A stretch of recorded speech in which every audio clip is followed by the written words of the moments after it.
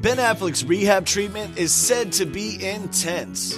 The 46-year-old actor admitted himself into a rehabilitation facility for his alcohol addiction 2 weeks ago, after having previously completed stints in 2001 and 2017. And sources say he's taking the process very seriously and is undergoing a rigorous counseling program to make sure he gets the most out of his time in the center.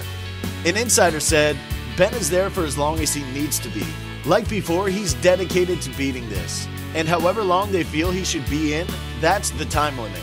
Ben seems to be taking it very seriously. This isn't like the other rehabs he's done in the past. This is a residential program and he is staying on properly. He is not at the point where he has a lot of freedom or is able to leave. He is doing intense counseling and spending a lot of time in meetings and therapy. The Justice League actor was convinced to enter rehab after an intervention from his ex-wife Jennifer Garner, and it said he is glad he's now in a safe place where he can get the right help. Sick of these promos? Like us and subscribe so we won't have to make up any new ones.